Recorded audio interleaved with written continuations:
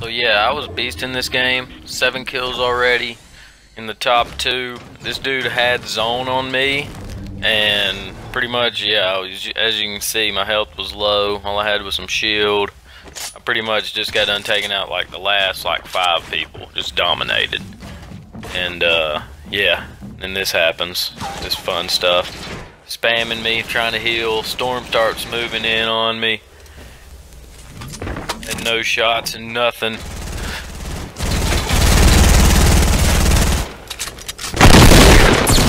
I'd have noticed he was dropping in, I wouldn't have even tried to go out. I'd have just let him drop in on me, then made him eat that double barrel to the dome.